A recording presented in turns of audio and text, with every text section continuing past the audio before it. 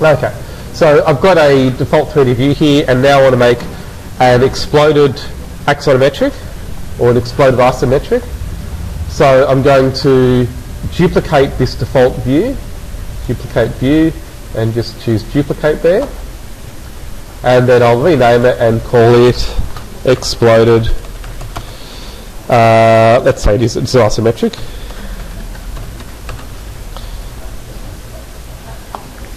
Okay, so I'm going to set the angle that I want for my view by clicking on the corner there, which gives me an exact isometric. And then now I'm going to select some of these elements. So just using control to select multiple objects. So I just want to get that wall there. There we go. And I'll get a few more walls and the other roofs on that same level.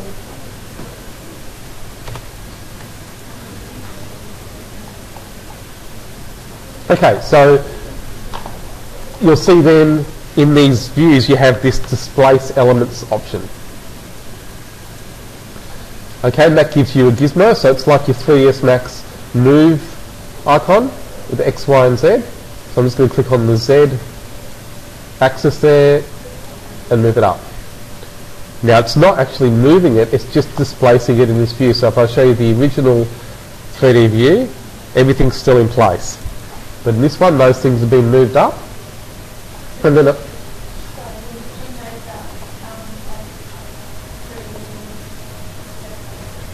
yeah, that's right, I've duplicated the view. Yep. And so now I can see that there are some other walls that I'd want to be included with these up here. So I'm going to select that again and then go to edit, and you can see right away it's on the add option. So I can choose these other walls to add it to that set. Oh, so you need to select some objects and then you'll see the button come up the top. Okay, so these were cinemas, and so I want all of the shell around those cinemas to be one thing. Helps if you model this in levels, which I haven't done entirely for this project because it was a bit of a different sort of arrangement, but you should get the idea anyway from what I'm doing there. So all these things can come up to that new set or the original set that I've chosen. Now I don't want that one in there, so I'm just going to undo that last selection.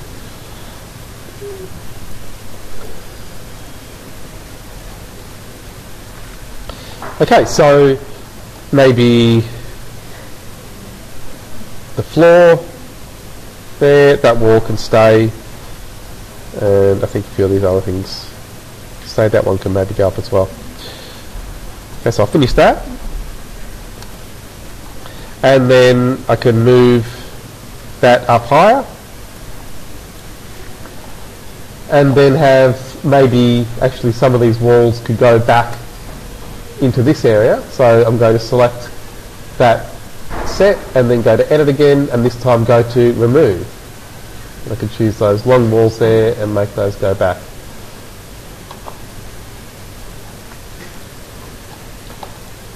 So now I can select some more objects.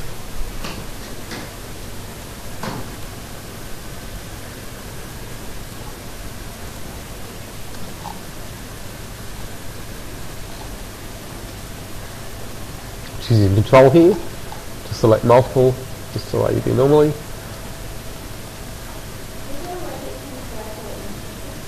Oh yeah, of course, yeah, you can right click and then select all, but I don't want to do that because I've got things that oh yes, yeah, just select something, right click, select all instances and come up on the menu.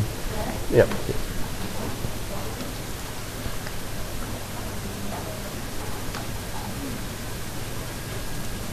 Okay, so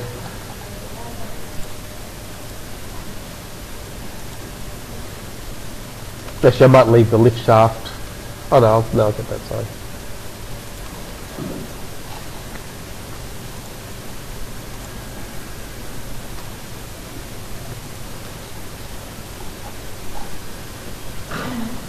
Okay, so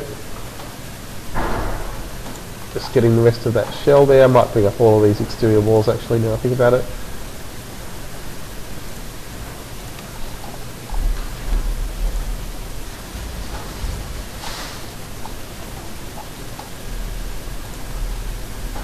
Okay, so again, just get one more floor, and that one. Okay, so again, using this displace button, now I can move those things up. Move up higher. So notice once they're displaced, you'll always get that move icon.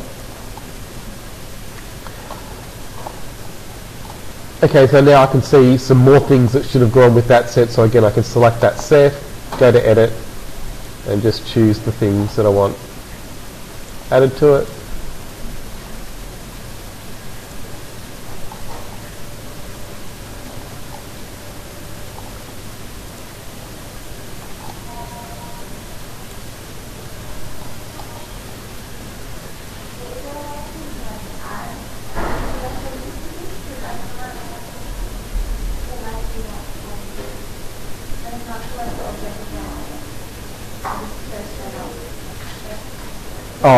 Yeah, I'll show you in a second. Yeah, sure.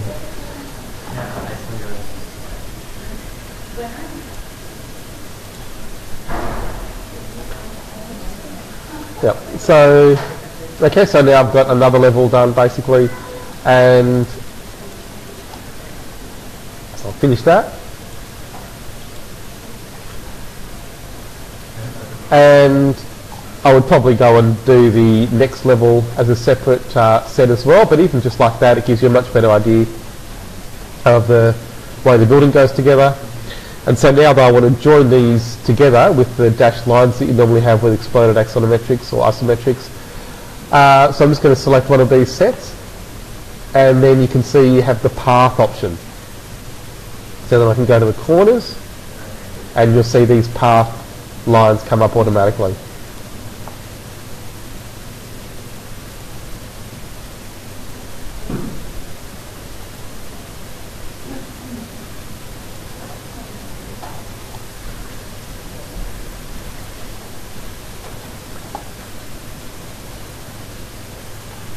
Okay, so there we go. That's probably enough.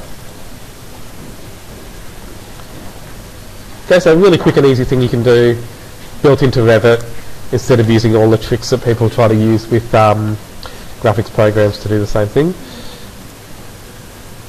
If you want shadows on, they can be a nice thing to have in these views, but it's being cast onto the ground plane there as well. So to turn that off, you can just go to Sun Settings, and then check this option here is off.